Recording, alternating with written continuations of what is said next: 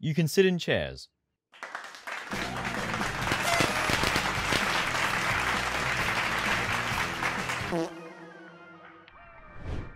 Don't Starve is a video game. Video games have updates. I don't know, man. It's been like 2 months. How do I make intros again? Don't Starve is a game that gets regularly updated. Most updates? Yeah, pretty good. Not usually a massive deal. But what if I told you the most recent update was a massive deal? What if I told you that it revolutionized the way you play DST? Well, it will in the future. And those aren't my words, that's what the developer says. So don't expect anything nutty just yet. Not that it isn't a neat update, it's cool, just not nutty yet. Also, yeah, I'm just going to pretend that Taking Root and Terrors Below are the same update, because A, they probably should have been, and B, I forgot. Rifts will now spawn in the world, spewing lunar energy. This will now occur in all worlds after Celestial Champion has been defeated, or by enabling it in the world options menu. This means that if you initially decide to beat CC, and then realize you don't have 30 hours of your life to dedicate to accessing the new content, you can just enable it post-world gen. After the setting is enabled manually, or by beating the boss, rifts will appear in places you'd least expect, causing swathes of extraterrestrials to spew forth onto your homeland. Concerningly quickly, you decide that these foreign intruders have no place in your plane of existence, and quickly get to dispatching them.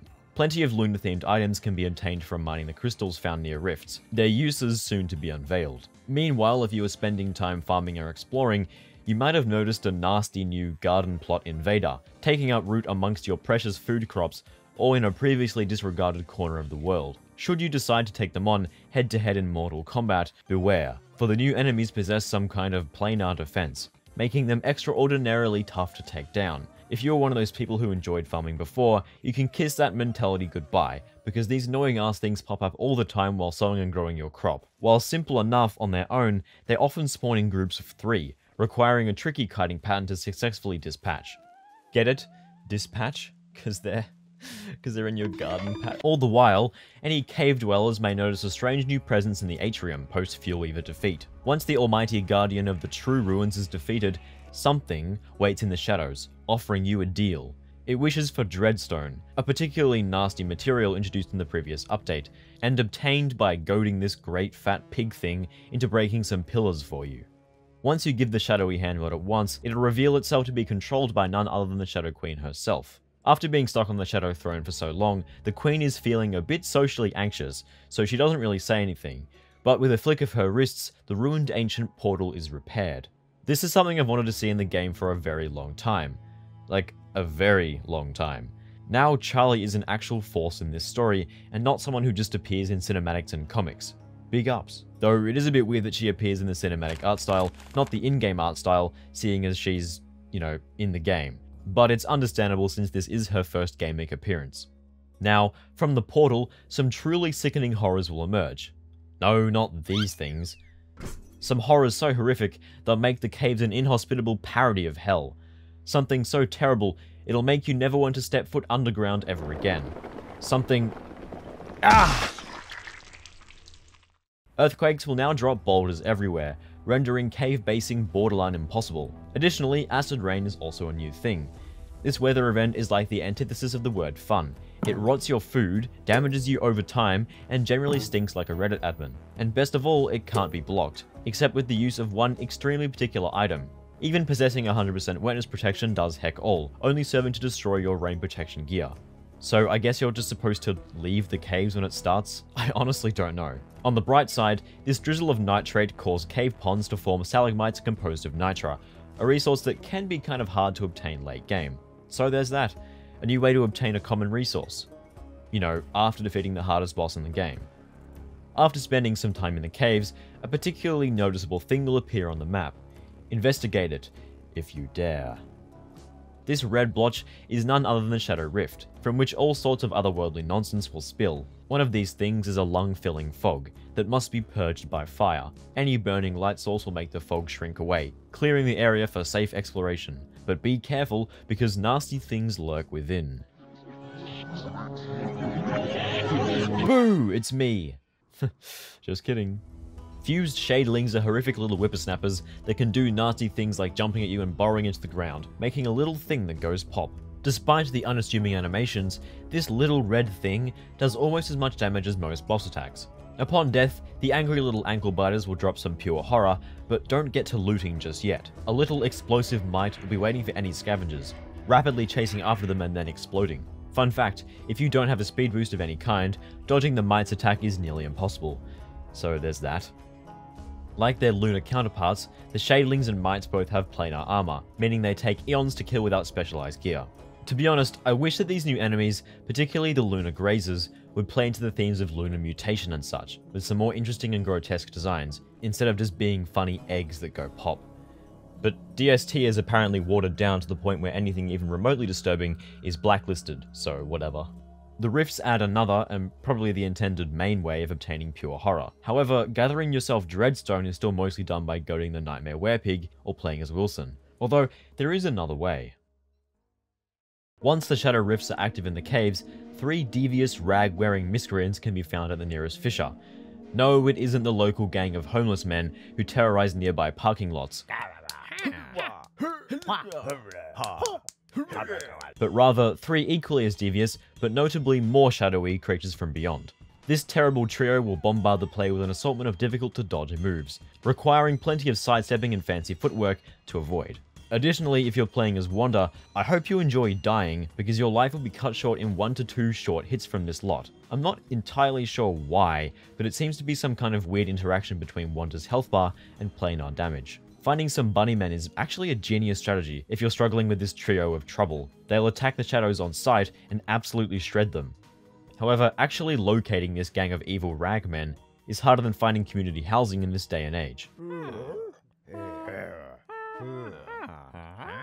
They'll spawn at the nearest fissure. Oh yeah, remember fissures?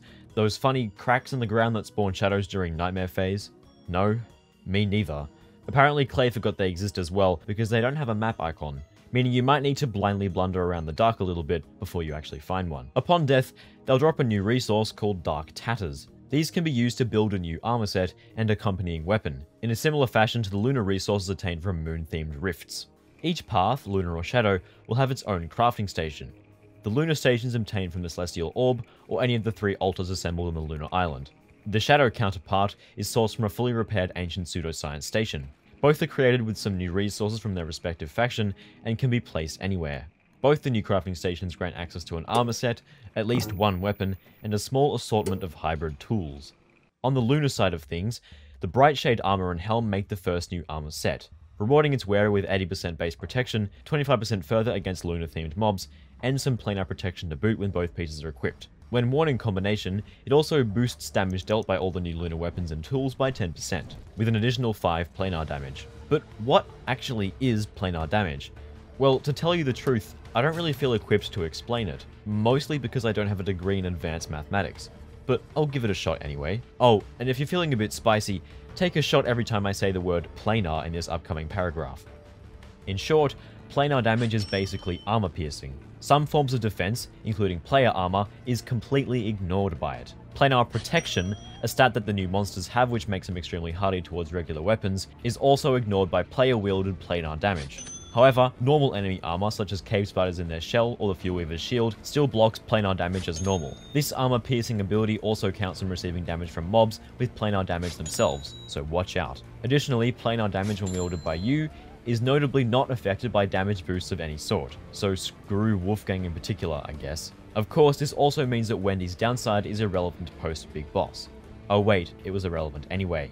Finally, the new armor sets grant planar defense, notably distinct from planar protection, the version that the enemies have, which provides resistance against planar damage wielded by enemies. This means you have a somewhat lower chance of being one-shot by those annoying ass mite things. Planar defense usually comes with a flat planar damage reduction alongside a percentage reduction, which means it is trickier to calculate than regular armor. Yay, I love maths. Okay, do you see how this might be confusing? This is a YouTube video. Imagine trying to explain this new mechanic to someone who's never played this game before. The wiki page for planar damage is currently in absolute shambles, since no one can seem to really agree quite how it works. What happened to the days where we could simply hit monsters with legs of ham and they would die? Nowadays, it's just too complicated. With all of that aside, hopefully you might begin to understand this new system. I don't know about you, but I'm not a numbers guy, and having to do all these calculations on the run is a little bit difficult. What is this, math class? You know, I'm playing this game to have fun.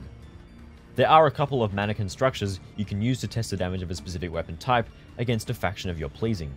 The problem is that these mannequins require the rare resources inherent to their respective alignments to actually build, so gotta spend some to make some, I guess. The other items that the Bright Smithy offers are the Bright Shade Sword, Bomb, Staff, Shovel, and Smasher. The Sword is your main damage dealer from this category, dealing 38 damage plus 30 planar. Both these values are increased if you wear the full Onion Armor set, brutally snatched from the Honourable Sigvert of Katarina. It's me, Sigvert of Katarina! Someone's swiped my armor. Did you happen to see it anywhere? The Bomb is a throwable item that does a massive and immediate 200 damage in a small area, but at the cost of an immense amount of resources, including one unstable Moonglass, although this item can now be crafted from pure brilliance at a 1:2 ratio. Notably, all 200 damage is planar, meaning you can absolutely disintegrate any of the new enemies, or yourself if you're careless. The Staff is an interesting new range weapon, only dealing 10 planar damage per hit, but the projectile bounces between a few enemies, more if you're wearing the armor set. It also deals double damage to shadow creatures, meaning its best use is melting crowds of shadows at once, such as for a nightmare fuel farm in the ruins. Finally, the Bright Shade Smasher and Shovel are both hybrid tools, the Smasher being a pickaxe and hammer hybrid, and the Shovel being a combination of a shovel and a hoe, meaning that they combined your mum with a shovel. Both of them are also somewhat cheap to craft, and are extra efficient at their respective tasks, making them quite desirable. On the Shadow side of things are a comparable assortment of tools and weapons craftable from the Shadowcraft plinth. The Void Cloth armor set is a decent alternative to the Dreadstone armor. While both suits of armor have similar durability, the Dreadstone set has its iconic regeneration ability, which in practice makes it much more durable. The Void Cloth set gives less defense from most mobs, but more planar defense, making it better suited towards fighting the new post-Big Boss enemies. It also gives the set bonus damage buff to its weapon counterpart, something that the Dreadstone set is obviously missing. Both armor sets also have different crafting ingredients, obviously, so take your pick between the Nightmare Werepig or the Rag Trio. And on the topic of fashion, do you want to look like a lumpy cave beast or an evil shadow wizard? Not even a competition, I mean really. The Umbrella is a new item that appears to be a counterpart to the Umbrella, but is mostly meant to be the sole way of blocking acid rain. It gives 100% rain protection, but takes up that all too useful hand slot. And finally, the Shadow Reaper is a very interesting new weapon that benefits from the Void Cloth set bonus. Every subsequent attack you make against a singular target will benefit from a damage ramp up of sorts, maxing out at a whopping 88 damage total. The most notable thing about the Reaper is the ability to actually use it as such, except against vegetables, not people's souls or whatever. This makes it, in theory, quite the time-saving tool for farming, albeit at the cost of some tricky-to-obtain resources. In general, the two new weapons from this update are quite endearing. However, their high resource cost means that they're generally only worth using in combination with the right armor set and against enemies with planar protection. Otherwise, their damage output is simply not worth all those precious planar goodies. Just make a Dark Sword instead for all your day-to-day combats. Without the correct set, the Bright Shade Sword is a Dark Sword equivalent, but the Scythe falls far behind, dealing a measly 56 damage, as the bulk of its DPS output comes from the armor set's ramp-up effect. The same kinda goes for the armor. In my opinion, the durability of both sets is simply too low to justify the creation cost, especially for purposes outside of the intended anti-planar usage. Forcing players to use the armor sets kind of limits player creativity. If you want to make the most of the new equipment, the contents of all three slots on your person are both premeditated and non-negotiable. Changing any of them for something of your preference will result in your damage output receiving a crowbar to the knee. There's also something else that isn't fully realized in the game as of yet, but seemingly will be soon. In his skill tree, Wilson can choose to align with either the Shadows or the Moon, after defeating that side's respective boss, either Scalebones or Spherical Rock. These skills are mutually exclusive, which means you have to choose one to stick with for that run. As Wilson, each affinity will give the crafting recipes for that side's fancy schmancy resources, as well as a 10% damage reduction from creatures representing that side in-game. Additionally, you'll deal 10% more damage against the opposite side. 10% damage is not a lot. Dealing like 8 extra damage at most means virtually nothing, since all mobs except bosses will die in the same number of hits. 10% damage resistance also means nothing. I'm unsure if these values are placeholders or not. It's also unclear how other characters' alignments will affect their respective gameplay once they're added to the game. Will characters like, say, Maxwell, be able to pick a lunar alignment, or will they be stuck into picking Shadow? Will there be unique powers for each character, or will the affinities all simply give resistances and damage bonuses? If anything, this info all but confirms that yes, all characters will be getting skill trees so that they can actually choose an affinity. So suck it, doubters. Wow, talk about information overload. My pea-sized brain can barely handle all those ones and zeros. Normally I don't like talking about updates in this way, but there's just such a high volume of data here that I feel somewhat obliged to. Speaking of information overload, a smaller feature added here is the Scrapbook, containing data on every... pop-up. Containing data on every enemy, item, food, and... 1 second. Containing data on food, enemies, and items found throughout the... Damn it! Throughout the game. And, well, I hope you like pop-ups, because every single time you walk past something you haven't yet entered into the book, this annoying-ass pop-up appears on your screen. Pop-ups are something that I dislike. I hate every website that I visit asking me about cookies, or asking to send notifications, or telling me to turn off my ad blocker. Like, God, I don't care. Hell, even the self-serve checkouts at my local supermarkets are rife with pop-ups.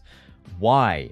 It genuinely feels like this absolutely god-awful user experience trope has invaded all aspects of my life. Generally, I play video games in order to escape this sort of brain cell degrading nonsense, and yet, here it is in DST. Worst of all is that the Scrapbook doesn't actually provide any information of value. For the most part, health values of mobs aren't that important. It's their special abilities or interactions that players will be checking the wiki for. For example, a new player might want to know how to capture a moleworm to craft a raincoat or a pair of moggles, but alas, the moleworm page in the Scrapbook doesn't actually mention its ability to be picked up with a hammer. Thankfully, you can disable the pop-ups in the settings menu, but still, it should be turned off by default. Finally, the actual pop-up itself is extremely ugly for some reason. It doesn't match the style of the GIF notification, or hell, even the UI in general. Just why?